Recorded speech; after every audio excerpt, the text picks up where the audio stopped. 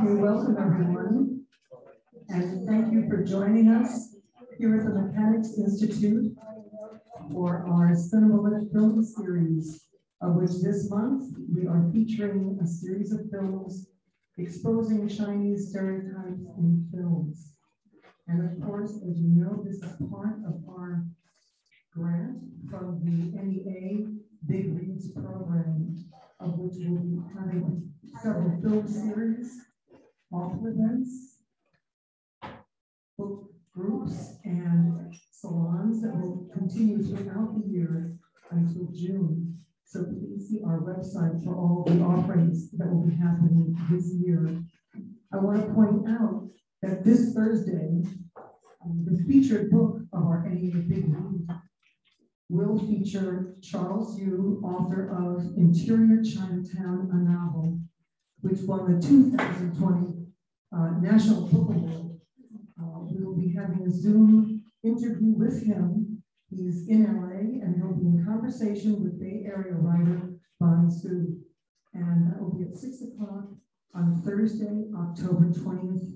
And we hope that you'll join us, so sign up for our Zoom program with Charles Yu and Bonnie Sue. It should be really terrific. If you have not read the book, we do recommend it. It's here in the library, and it's an amazing read. It's a novel that's actually written as a screenplay. Also, I want to point out this series is continuing, and we'll also have another series that will be coming up in March, as well as a collaboration. But our guest speaker tonight is Stephen Gong, who is the executive director of the CAAM Film Festival. And we look forward to hearing from him. Yes, he'll be introducing our film Shanghai Angel, and also be telling us more about the upcoming festival in May. So, but please first welcome our curator and host, Matthew Kennedy, and our guest speaker, Stephen Gong.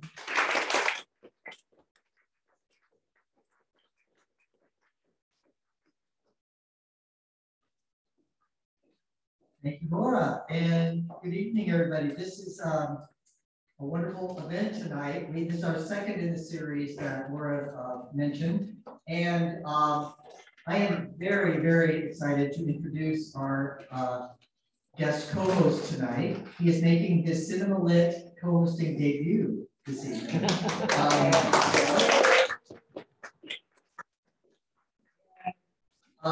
I want to also just personalize this ever so slightly. I met Stephen, we met like 35-ish years ago. I was on the staff of the California Arts Council, and Stephen was the served on the media arts panels repeatedly, and that's where we met, and so we know a lot of people in common and so forth. And when we were putting this series together, and I realized that he was currently the executive director of the Center for Asian American Media, it was kind of a no-brainer that, you know, it's based here in San Francisco, that he should, of course, come and present to us during this month, and he has graciously agreed. So, Stephen is as I mentioned, the executive director of the Center for Asian American Media. He's been there in that capacity since 2006. His previous positions have been in arts administration, including deputy director of the Berkeley Art Museum and the Pacific Film Archive, program officer in the Media Arts Program at the National Endowment for the Arts, associate director of the National Center for Film and Video Preservation at the American Film Institute. He has also lectured in the Asian American Studies Department at UC Berkeley, where he developed and taught a course on the history of Asian American media. In addition to writing about film history, Stephen provided critical commentary on several DVDs, including Treasures from the American Archives, volumes 1 and 5, which is a great treasure trove of early American film, that series. Chan is Missing, the seminal independent film directed by Wayne Wang. And he also was the featured historian documentary Hollywood Chinese. Does that ring a bell for anybody? Like everybody who was here last week, you've already, you know, become acquainted with Stephen through his excellent commentary in Hollywood Chinese. He is also the board chair of the Center for Rural Strategies and serves on the advisory board of the San Francisco Silent Film Festival Society. So without further delay, let's all give it up for our guest co-host, Mr. Stephen Gong.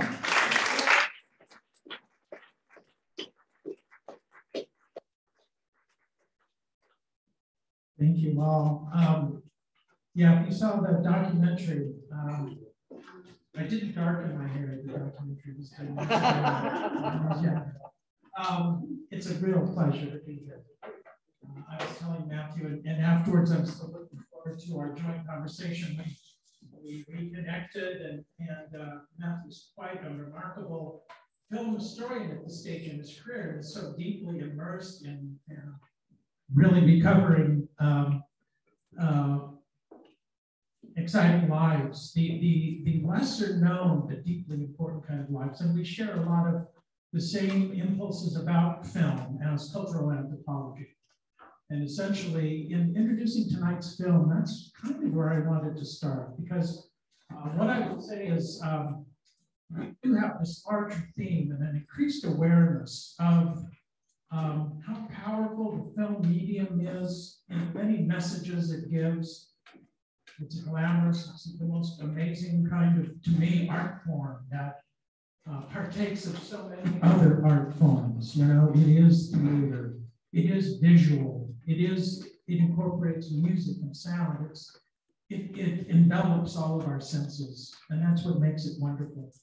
But it also carries many values, and it also communicates hierarchies of power in the world, and it both reflects on the conditions and structures of its day, and sometimes that when we look at it with today's lens, we can see, you know, deep issues and problems when you're depicting other people and you're not really involving those people from those cultures. So we'll be talking about that, and that is much of the work I do now.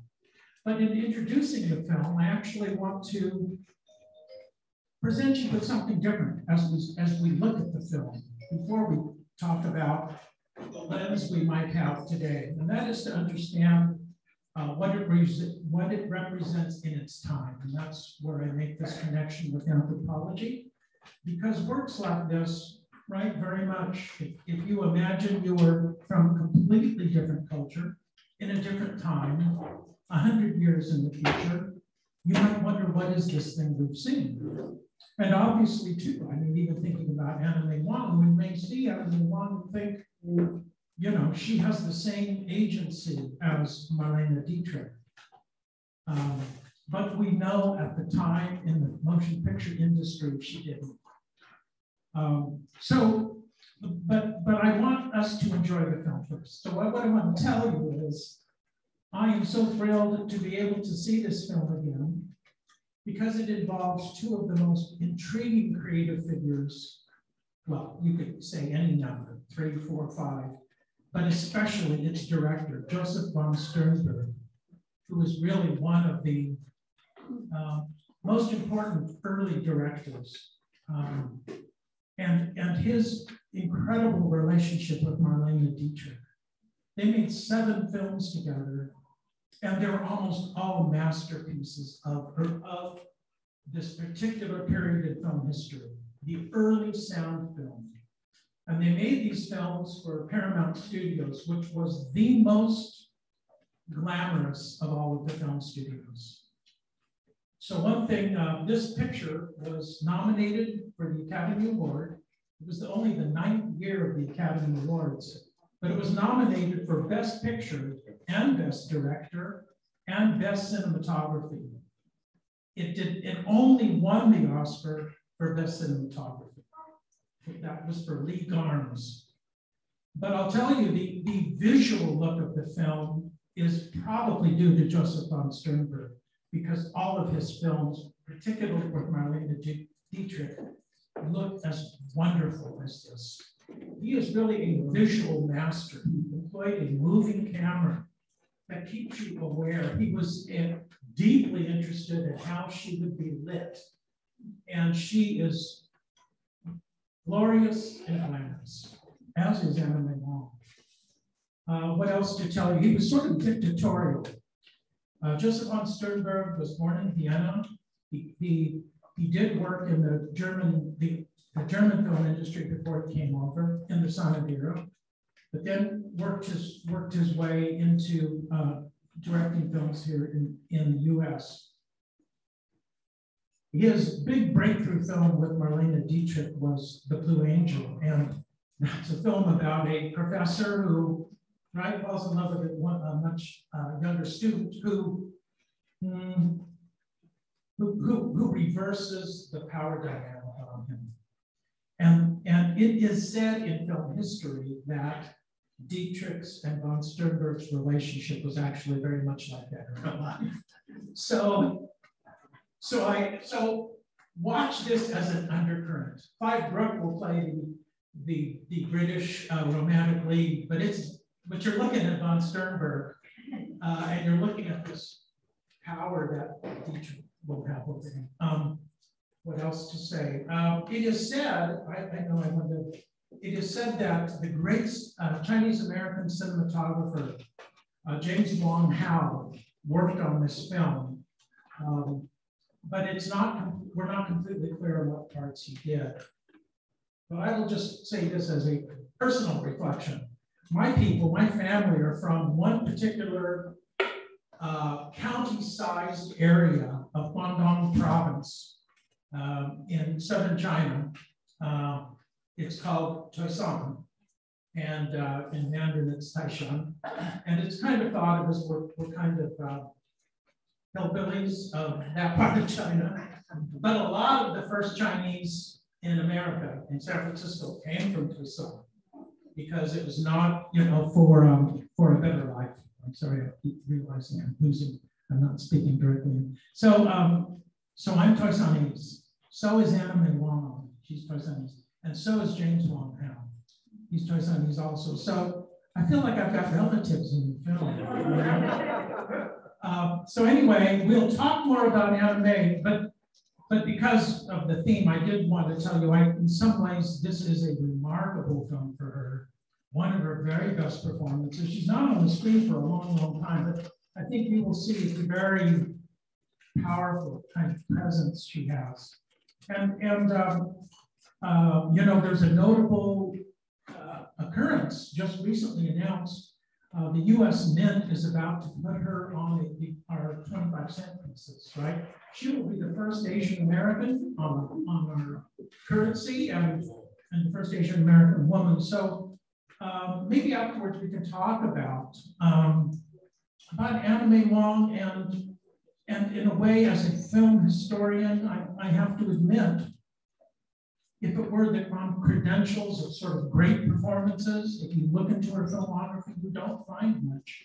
Almost more than any other lead personality of American film history, her career was proscribed. I think if you saw I'm just realizing if you saw Hollywood Chinese, you heard me say this, it was proscribed by race and gender.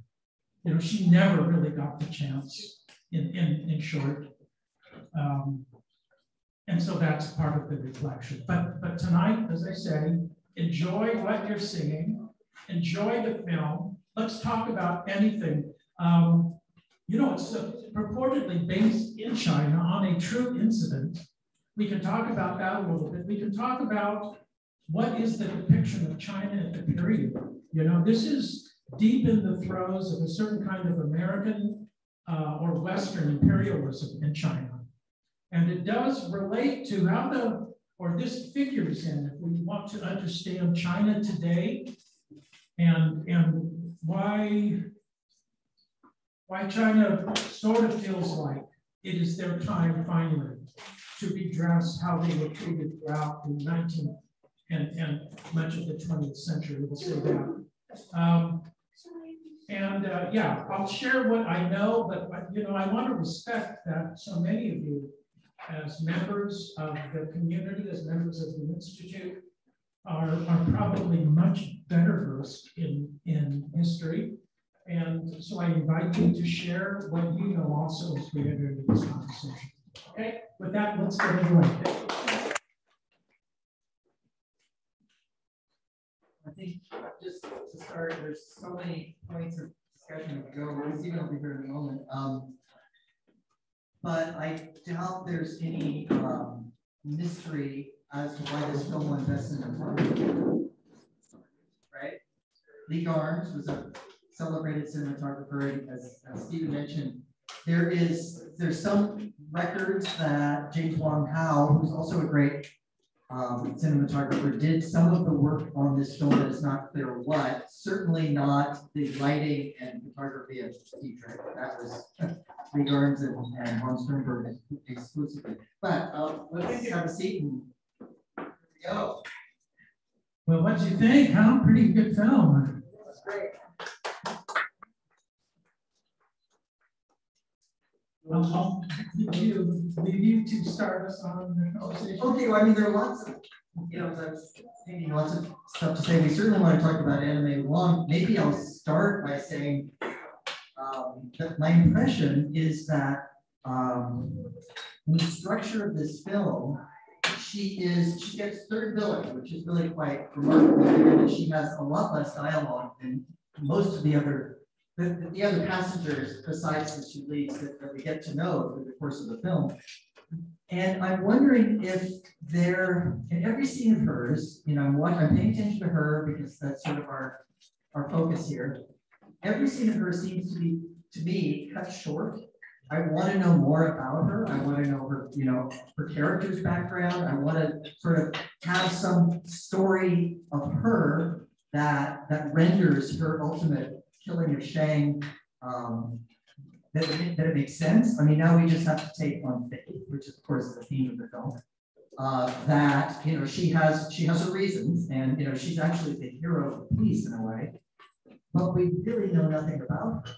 And the lady with the dog, and Carmichael, the religious man, and the gambler, we all get to know better than her. And I wonder if that was purposeful, so that we have that kind of movie device where the plot's moving along, and then suddenly, oh my gosh, suddenly this person who's been in the shadows moves to the front, and is absolutely integral to the plot in the killing of Chang.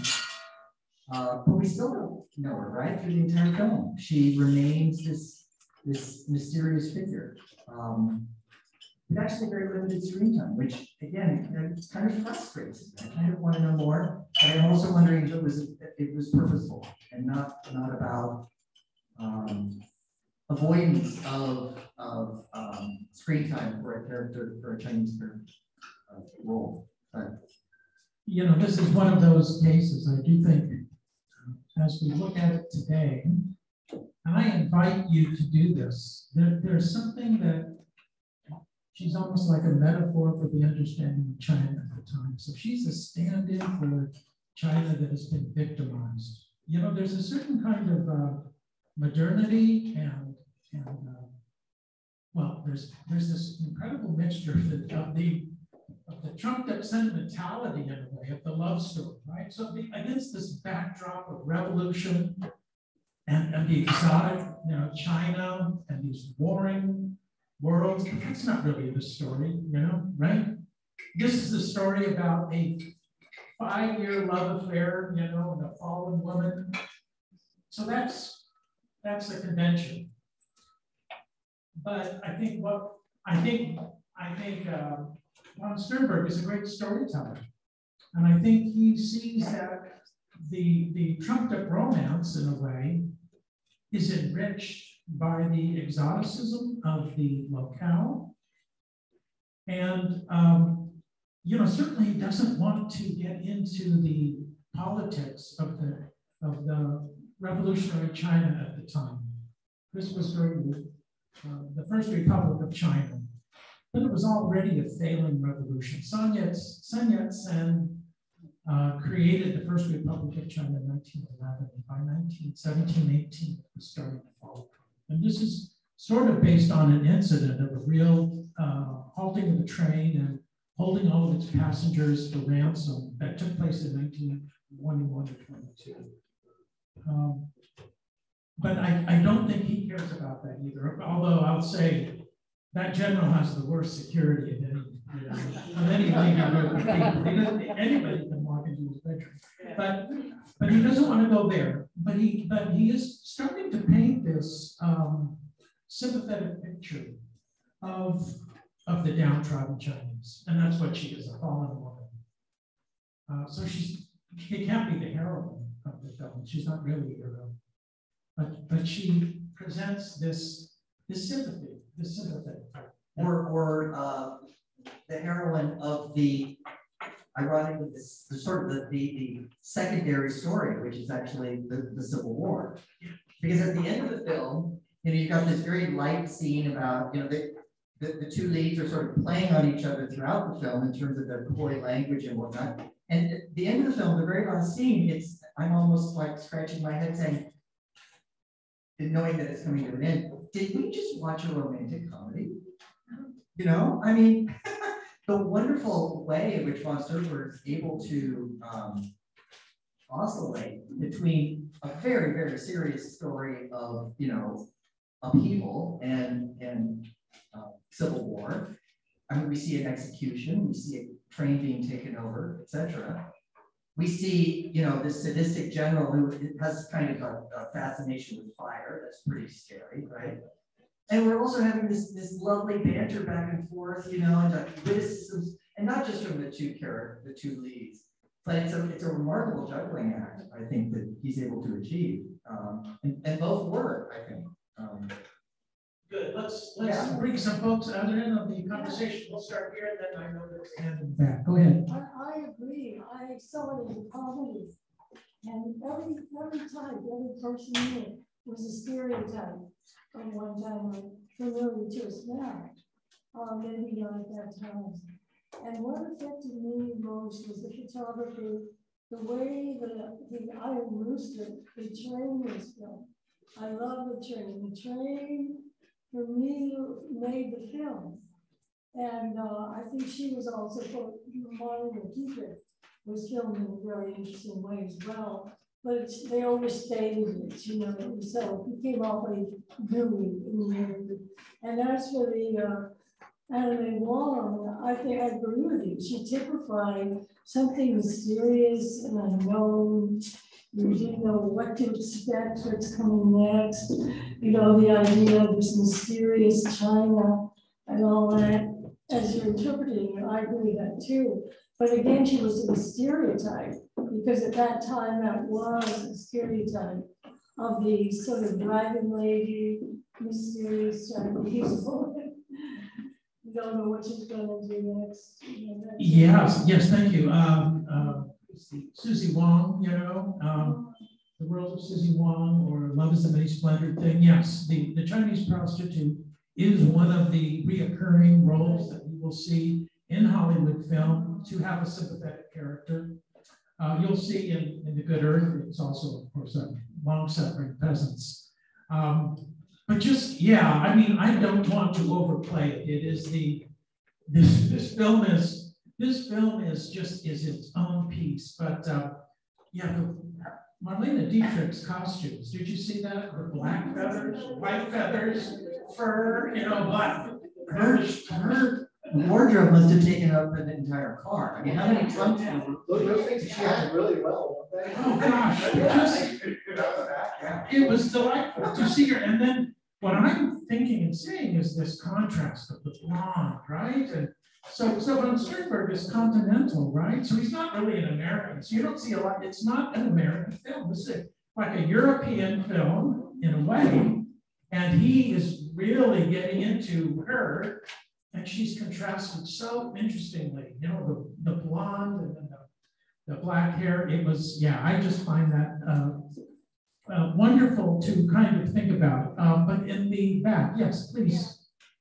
I think it's pretty clear why Anime Wong kills Chang. I mean, the character kills Chang, because she was raped and possibly gang raped. I mean, it's very clear to me her motivation.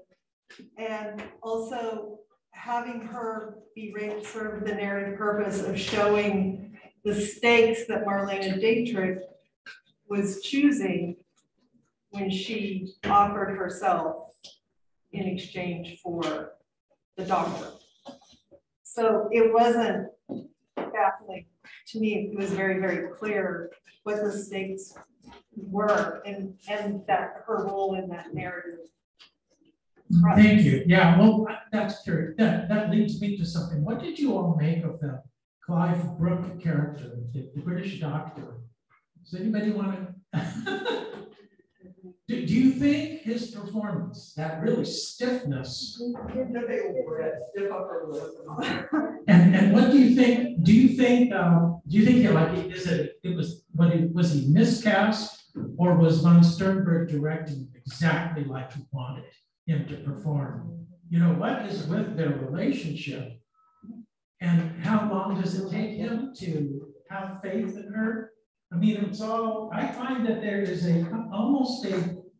it's von Sternberg is being playful about exactly how stiff he can make Clive Brooke look. Well, and maybe how dim-witted the man can be when he's so hopelessly in love, right? But he doesn't figure out right away that Lily is just playing, you know, that there has to be an exchange if he's going to be set free. And that's Lily, and Lily doesn't want to, but if she says she doesn't want to in the presence of Chang, then, you know, somebody's going to wind up dead, right? And he doesn't seem to figure that out until, interestingly, I believe it's the moment with with Carmichael. Yeah, right? Carmichael, the religious man, who I think, you know, maybe of all the characters in the film has the greatest sort of psychological transition, right? He is extremely judgmental of the women in the beginning. He doesn't even want to lay eyes on them. And at the end, he's saying, you know, Lily's a better person than you are, Hardy. I mean, you know, get with the program here.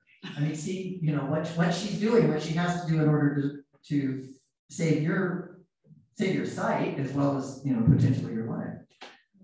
Great. So that brings up, I'm sorry, yeah, let's take it. I just want to have a clarification.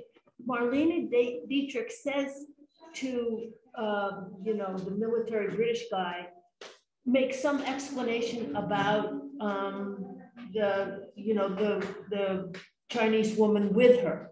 Says, oh, I'm just being nice to her, or what is that comment that she says? Because she makes an explanation for Anna Wong. Or am I just making that up? I know that there's some, it's like she's introducing her to the audience. Yeah, what did you? I interpret it as to be able to eat in the dining car without being harassed and be treated and served according to her, what she paid for. So she wanted the doctor to accompany them to the dining car so that they would be legitimized. Yeah, that was the scene. Oh, good, thank you. But that is it. And that's interesting because he misses entirely, does not step up. And so that, but these are women who work together. What is, we don't even know. Oh, no, they only get in the car together because the one guy refuses. Refuses to be in the car with her. The two women actually, I believe, have no relationship to each other prior until society leaving. Puts them together. And in fact, they're, you know, a few times through the film, it's sort of, there's a point made that these two are not necessarily bonding. We might expect them to, because they're two women traveling alone and because of their shared profession. Okay, but they really, and I keep sort of almost wishing that, like, can we have a little sisterhood here, you know, like, you know, advance your own self-interest with each other, but they actually don't really. Well, okay, so now we can dish a little bit. Yeah. It is rumored that they became quite close during the filming of this movie. Yeah, and Enemy Wong's sexuality was always in question during her life, but it's quite clear she was gay, and Marlene Dietrich is sort of famously bi. Yeah. I didn't know that. I was thinking of the narrative, but I didn't realize that. This is Hollywood Confidential. There we go. But let's not let that overshadow, you know, but you know, I think the important thing, if you think about the depiction of prostitution, And this notion of even the Reverend, you know, seeing through his faith a more deeper value. This is a pre-Hays Code film. So this film comes out in 1932. 1934 is the Hays Code. For those of you who don't know, there was a censorship board because there was an increasing, this is the kind of film that was starting to make the kind of Blue Noses a little bit nervous about immorality in motion pictures. And pretty soon the studios held to a code of self-censorship because they were afraid of greater restrictions coming down from the government unless they policed it. So you would have seen probably a clear condemnation of any kind of fallen woman or the need for them to repent. And yet we see, and that's part of the mystery of Anna May Wong's character, is that we don't learn how and under what circumstances she is a fallen person. And just as importantly, that Shanghai Lily has that, yeah, it's like a comedy line. It took more than one man to change, to make me a Shanghai Lily. Yeah. I think the award for the best hairstyle goes to the woman with the dog. That's big, yeah. Or hat, was it? You know, but really, it seems to me Von Sternberg is really being able to play with using costuming and hair to convey crucial aspects of character. This is really slightly off subject, but I want to make sure it's mentioned before the end of the evening.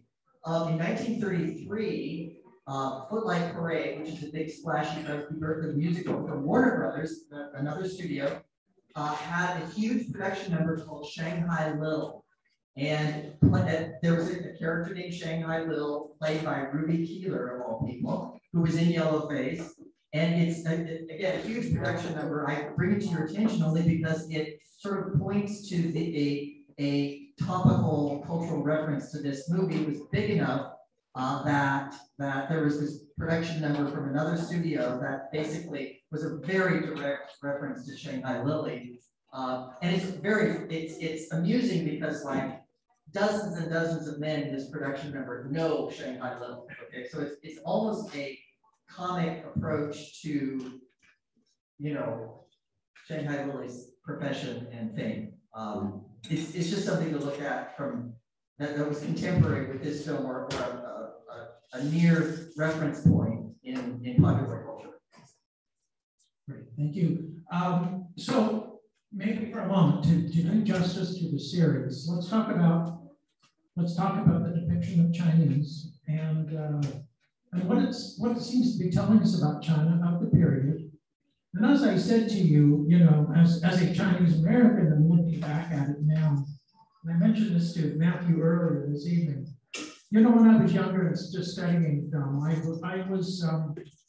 was probably giving more of a pass to people who were making movies at this time, American movies, and yet, you know, part of the depiction, part of the background of having this is like the movie A Grand Hotel, if you've ever seen that, where you have, you know, 6 characters, each representing different nationalities. So let's take a look at, there's a French military person, there's a, you know, British officer, there's the person who was wearing the kind of fez. I wasn't sure what nationality, but they were colonizers, right? Because these were different European countries and the United States who at that time had forced China, the Chinese Empire, when it was weak during the 19th century, had forced them to open up China.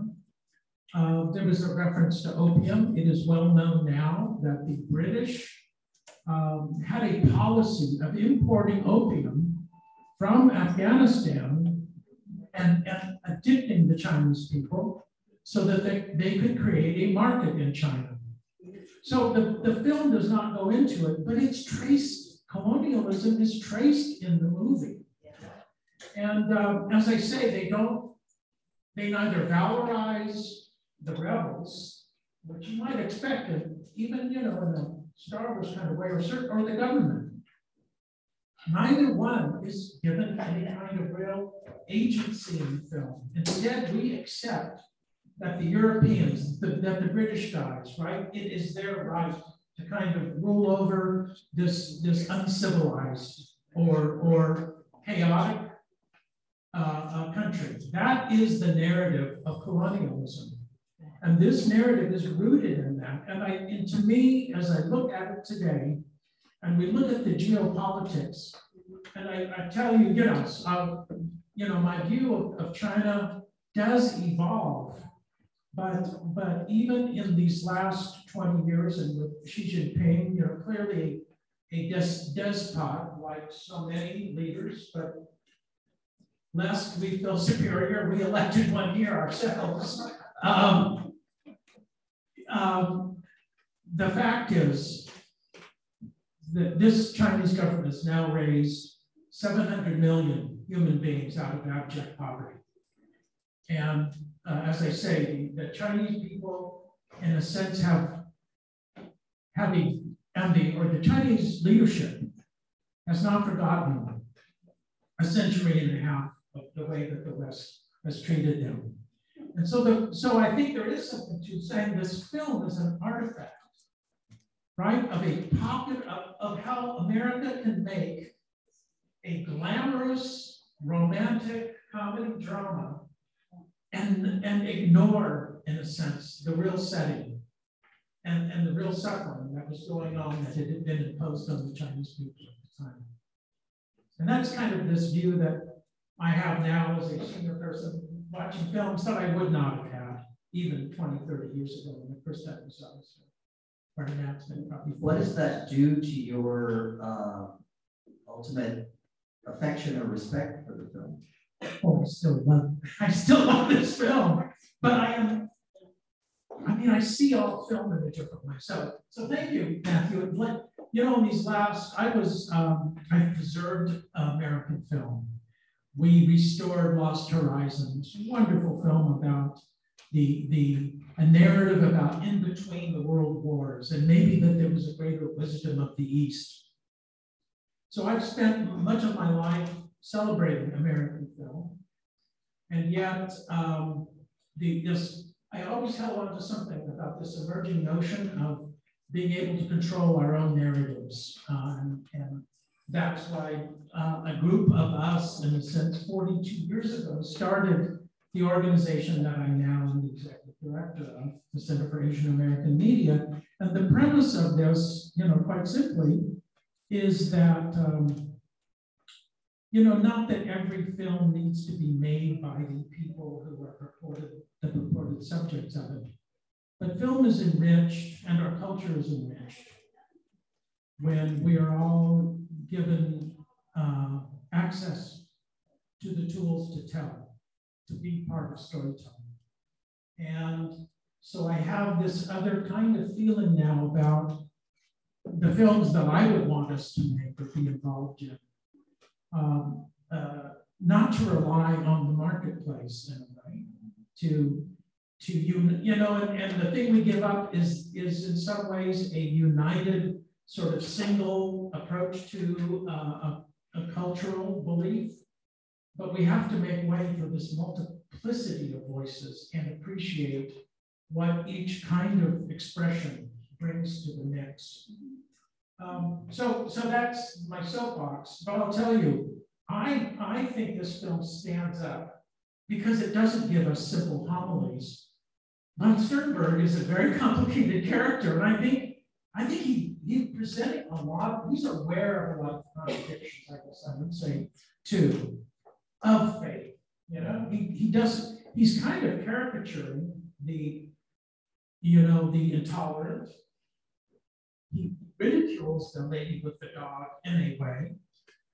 But yes, and at first I think he was doing that with the Reverend, but the Reverend does come around to being the moral voice of something deeper, if romantic love, which is a Western concept that's right, that the Chinese have had varying degrees of adherence to in terms of choosing one's mate, let's say, right? This is But this is a Hollywood approach to romantic love trumps everything. It trumps revolution. It trumps, right, a fallen sort of state. That's kind of an interesting, that is maybe the genius of Hollywood in United. I was just gonna say that transcends this film, right? In terms of, Hollywood can make everything all better, right? For an hour and a half. And this is perhaps a sterling example of that. We have to say too, we'll go back first. Okay, I was curious where it was filmed because there are quite a few, like a remarkable amount of seemingly actual Asian American extras, and only one person potentially in yellow face that I could see, which was pretty unusual for the time, So it's sort of this was usual for the time. I mean, it's unusual to even have the animated Gong character in a way. No, that's what I'm saying. To have only one of the leads, because it was Chang who wasn't actually Asian American, right? Yeah, he was. Yeah, he's the only character who's supposed to be Asian or part Asian to not actually be Asian, which seems really unusual to me for that time period to have, or even now. We thank you for, I should let you have your comment first. And Oh, okay, it's quite different. You said something about how the story seems to be detached and ignoring the context in which all of this is really playing out. And so I was wondering how you would rewrite the film, in order to bring that up without spoiling any of the aesthetic aspects of it. This would, Zhang Yimou made a film called To Live during the 90s. He's called the fifth generation Chinese directors. And he made this film about the Chinese Revolution. And I think not till we get, you need to get much further. I don't think you can really bring that in unless you bring it in all the way that the Chinese speak to it. Or, Bertolucci's The Last Emperor, which is a really, another European director, but he centralizes the Chinese characters, and you have a couple of British characters, but then you see them as the secondary. So it's hard to imagine in the way that we tell story, right? It's hard to imagine how you can really create parity among all, because the perspective of whose perspective you take is so crucial. But did you have a comment? Okay, well, I want to talk about Warner Oland for a minute, because I am a big fan of Warner Oland, and he gets a lot of flack. Warner Oland played Charlie Chan in the first series of Charlie Chan films. They're the best. And as I understand it, it's Key Luke plays #1 son in the first run. They were 20th Century Fox Charlie Chan films. And later on, they got much more comedic as Sidney Pollack played him. But in the Warner Oland Chans, he really actually, Key Luke in his memoirs mentions they had a father-son relationship, and they adored one another. And Warner Oland, he was a Swedish actor, and yet he always believed that the Swedish people, kind of like the Finnish, actually must have come from Asia first, because he always felt a deep connection to Asia. And this film is before the Charlie Chan series starts. There had been a couple of other, now that I think about it, silent film versions, but they didn't stick. But the big Charlie Chan things start in 1936. This is 1932. But Warner Oland had already played a number of Asian characters, and he always did, and he did. That's not eye makeup for him. That's how he looked in life. So one of those things. I just find him a very interesting actor, and I enjoy his performances.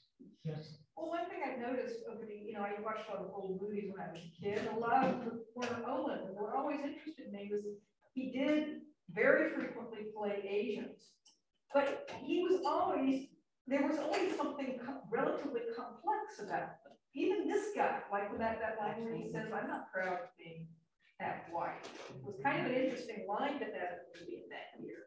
And yeah, thank you. That's exactly kind of how I feel. And he always shows up, and he's not. He was in a very cheesy werewolf movie.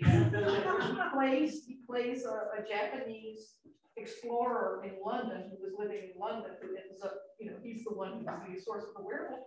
And he plays him it's interesting, he plays him speaking perfect English. He just happens to be Japanese, and he's a scholar, and he happens to be a werewolf.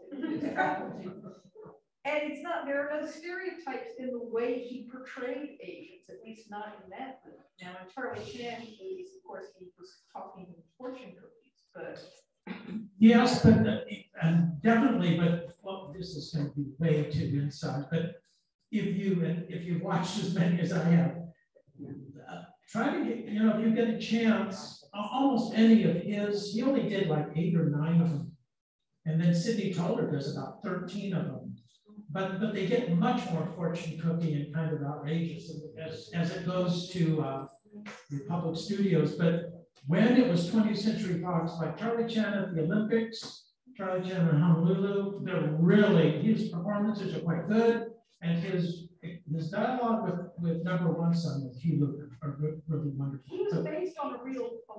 Yeah, Chong Apana was a real Honolulu detective.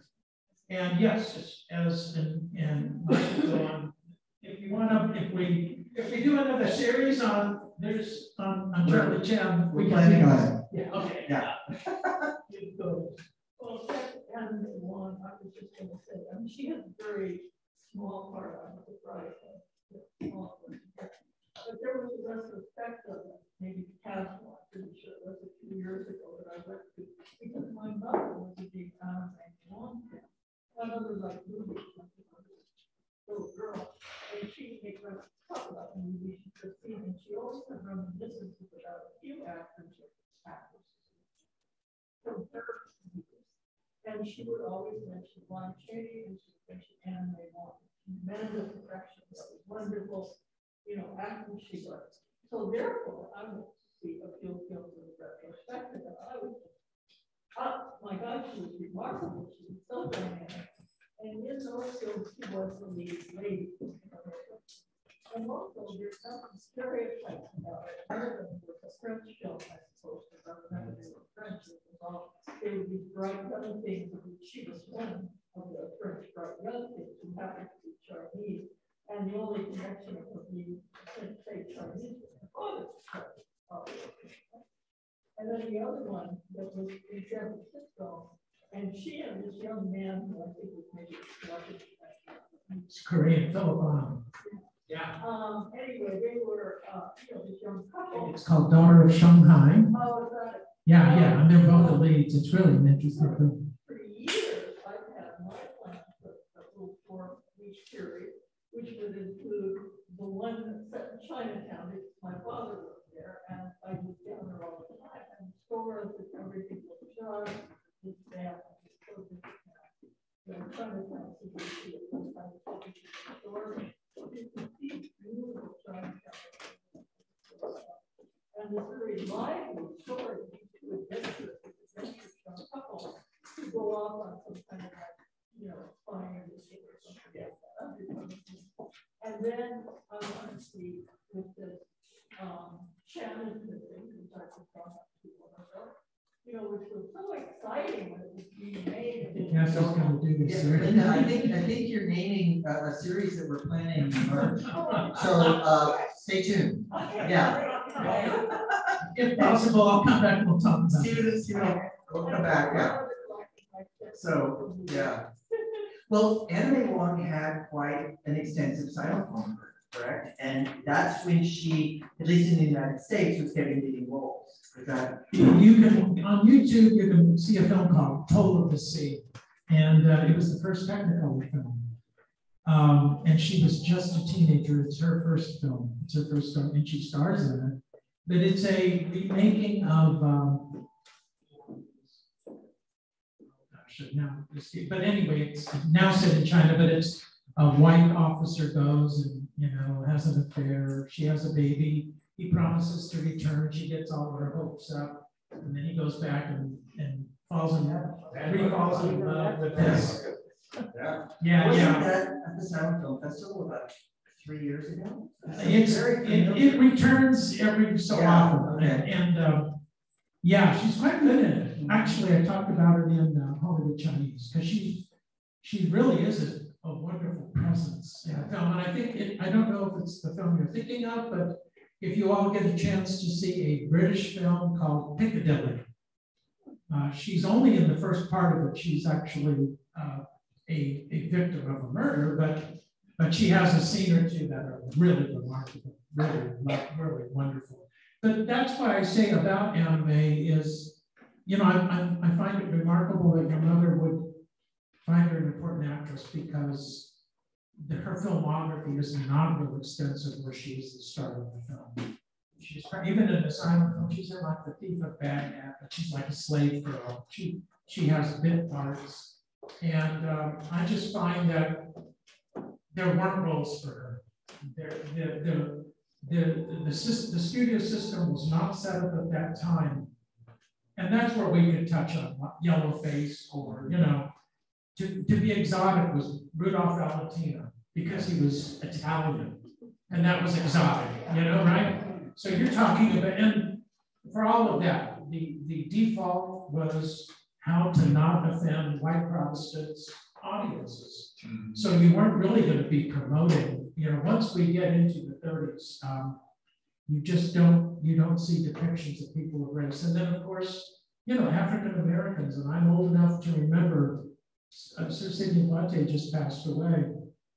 I'm sure most of you just looking around remember when Harry Belafonte and Sidney Poitier made it a point of saying, we have to make only positive roles because there were no real roles for Black actors, right? There was this whole sub-industry of race film, but not in Hollywood film. And so, this is just part of the legacy. We are in a different state now, thank goodness, a different stage of evolution in our filmmaking, but it was not that long ago.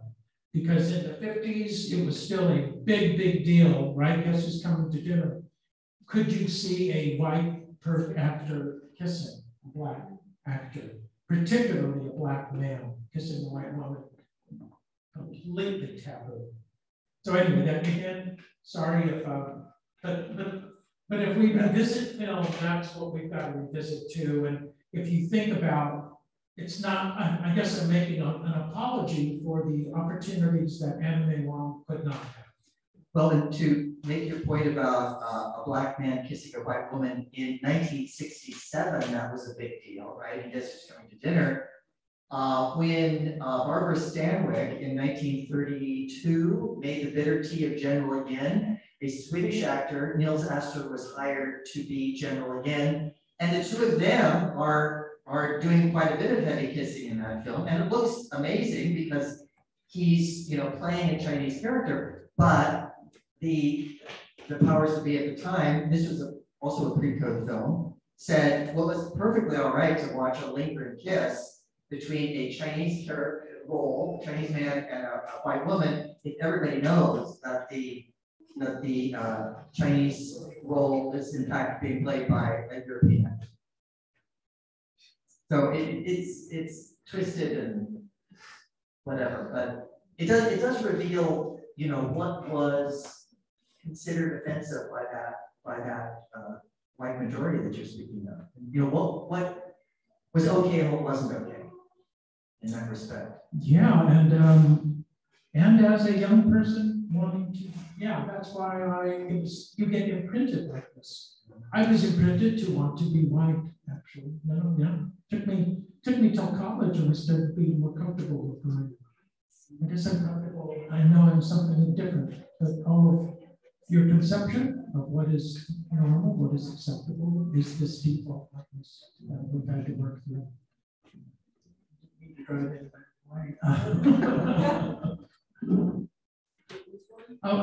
But some, you know, any other comments of someone who has it? If we've got any other, this is so enjoyable, but I don't want to overstay the welcome.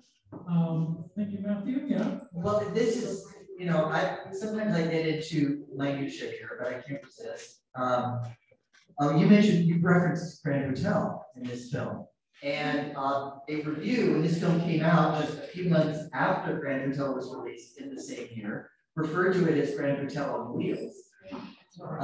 And it's interesting to look at what's happened in terms of sort of structure of storytelling.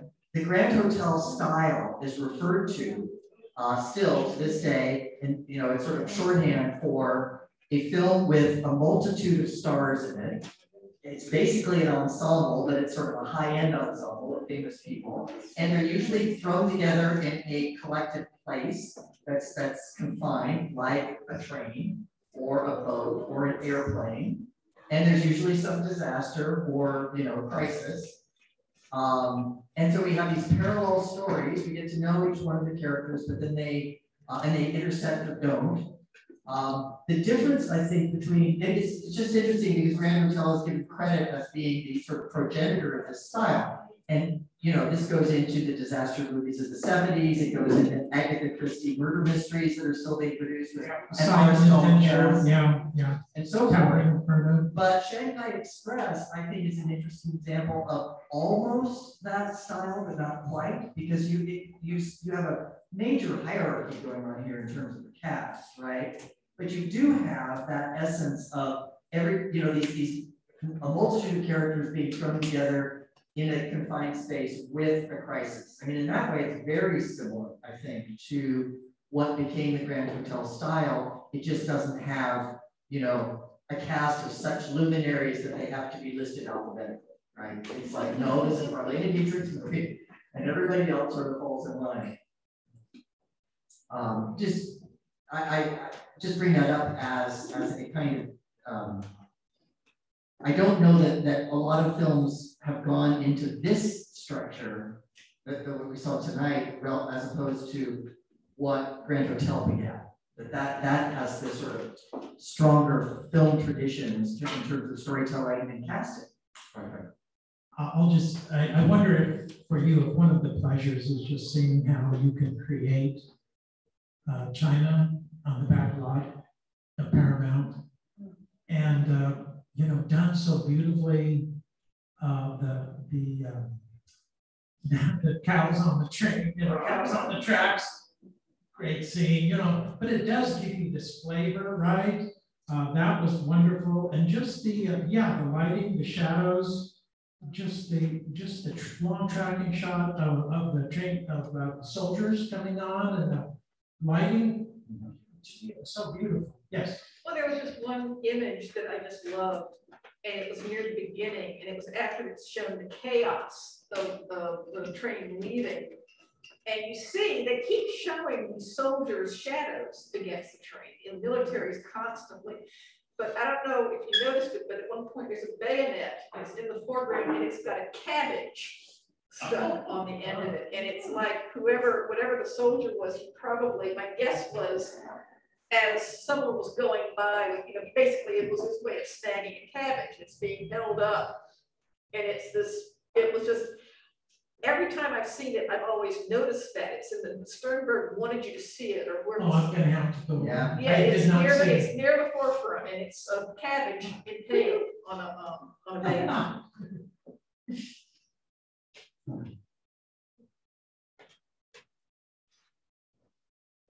Well, thank you all.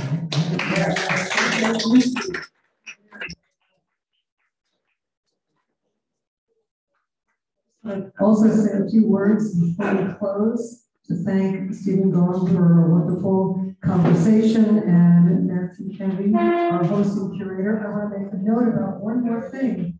We have our co-sponsor for tonight and for the series is the Chinese Historical Society. They're presenting an exhibition called Radiating Bruce Lee, which is open now for a few months. And also we're going to have a tour to the society to view that exhibition, and they have a film series that's going on. It's starting in late October and November, and so I want to encourage you to go to that series on Saturday nights, which will be in Chinatown and different venues. So please watch out for announcements about radiating Bruce Lee and also their film series that will also be a parallel to the exhibition. Also, a little promotion. My theater group is co-producing Indecent at the San Francisco Playhouse. So pick up a flyer.